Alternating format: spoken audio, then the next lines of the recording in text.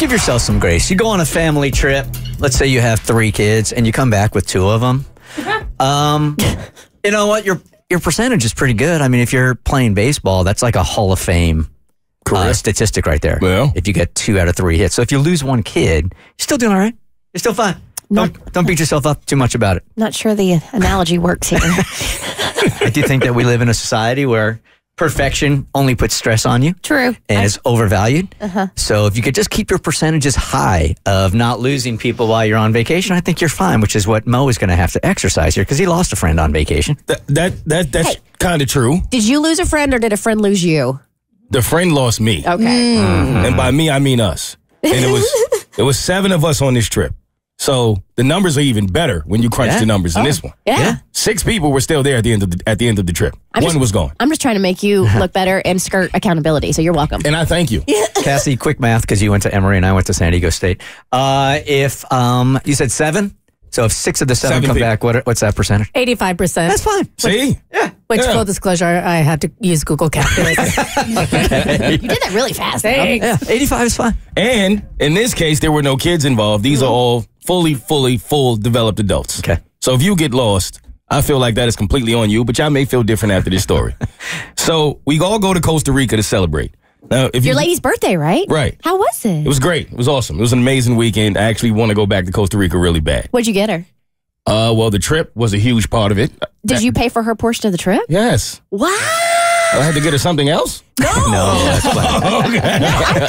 I thought she decided this is where she wants to go, so she paid her way, but you paid for your lady to go to Costa Rica. Yeah, it's her birthday. Okay. Is it ever the other way around? Right? I don't know. I'm shocked by the shock. Do people split that kind of thing? I mean, in the past when we've done when I did like my 40th in the Grand Caymans, we got the house for everybody. Okay. Really? Yeah. I'm about to ask her for half. She got it good.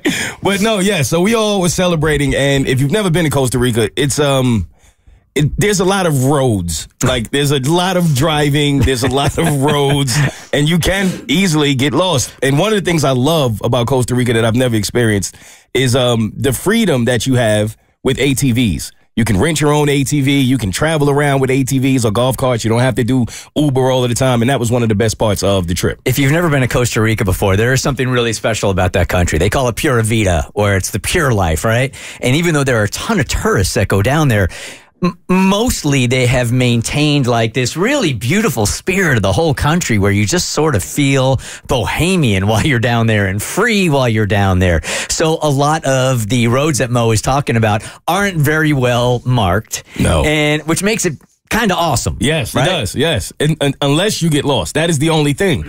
So we did this ATV tour, which was like the best ATV tour I've ever done, because all of the ATV tours I've done have been like you're in the same area. You're kind of just going around in circles, but it's cool. But this one was different because you're actually driving to all of the locations that you're going. So you're in the street, and then you're going back into these dirt paths, and then you got the river on one side of you. It's amazing. So the guy tells us from the very beginning, he's like, all right, we have to be strict about this because it's really easy to get lost. And there's 7 of us, and he's like, obviously, y'all are going to all be behind me. So if you're like the last one or the last 2, it's even more important that you pay attention to all of the turns and everything that we're doing. Oh, man, the tour guide didn't have another tour guide, like, pulling up the rear? No. Yeah, that's always the safe one. Yeah. Right, where you're wedged in between 2. That's how it should have been. Yes. So no, not in this case. And he's on like this really cool motorbike, and the rest of us are on ATVs like right behind him. So obviously you're supposed to signal, and then each person signals, and that's how you make sure that everybody is good with what we're doing. And the people in the back, I was third. So I don't know what's going on with 6 and 7. That's not my business. I'm 1, 2, 3. Everything behind me, that's somebody else's business. Right? So we're driving, and at first, we're cool. We end up going to like a beach, and then we have a couple drinks. And in my mind, I'm like, should we have had a drink? Because we kind of really are driving these ATVs. Like, we're actually in the streets with cars and stuff. But I don't think anything of it. Fine, right? We're driving, and then at some point, I see my guy kind of pulling up on the left side of me.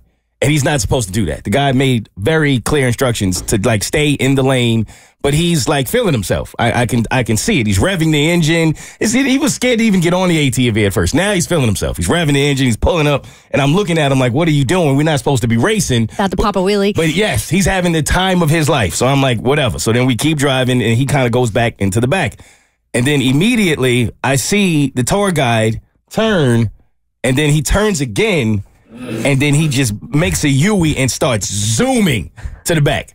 So as soon as he does that, I'm like, it's my guy. I know it is. I just know it is. So I turn around and try to figure out what's going on. And everybody is kind of trying to pulling up now to each other to figure it all out.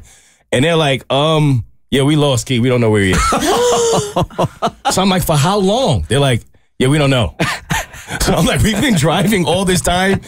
Now, mind you, again, this is not like we have made a lot of turns. We're zigzagging. We're really driving through Costa Rica. You're like in the jungle of Costa Rica. Yes, and nobody knows the last time they saw him. So he's like, the guy's like, everyone stay here, and he zooms off. So he comes back in about maybe I would say 3 minutes, 3 to 4 minutes, and he's like, yeah, I didn't find him. So y'all stay here, and then we're gonna go look. And so we literally are still sitting there. We cannot find this man at all for at least 10 minutes. We have no idea where he is, where he ended up, where he went. So we're just kind of standing in this like jungle looking at monkeys just swing from the trees, like just waiting to see if he's ever going to make it back. And then finally, after about 20 minutes, he finds him and he's back. And apparently he was like, I don't know what he was doing, but it stalled out.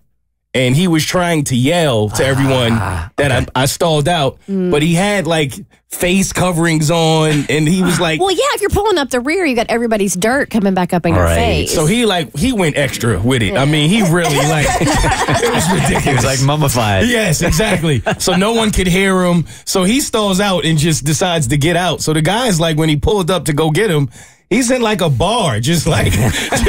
It took him so long. Yes. He pulled over off the ATV and just went and just started hanging out with the locals. Like, we're sitting there panicking, thinking we're never going to see him again. Meanwhile, no, he was just chilling in the bar waiting for someone to find him. Hey, your percentage was still high, man. It was high. It was one person. It was fine. And we found him. You got to remember also, when you are in different countries, if you've never been, when you do these kind of things, they're not nearly as safe. You don't have to sign like 130 waivers like you do in the United States of America. Generally, it's like one waiver, or they'll just be like, just go ahead, you're good. Like, as an American, I've asked before, like, is there anything for me to sign? They're like, no, just get on the That's exactly what it is. Because our country is so happy. Yeah. Facts. When I did paragliding in Brazil, I thought there was going to be like a Bible of waivers. You're like, no, we got you, man. Yeah, I don't think I signed anything. Not one thing. The Bert Show.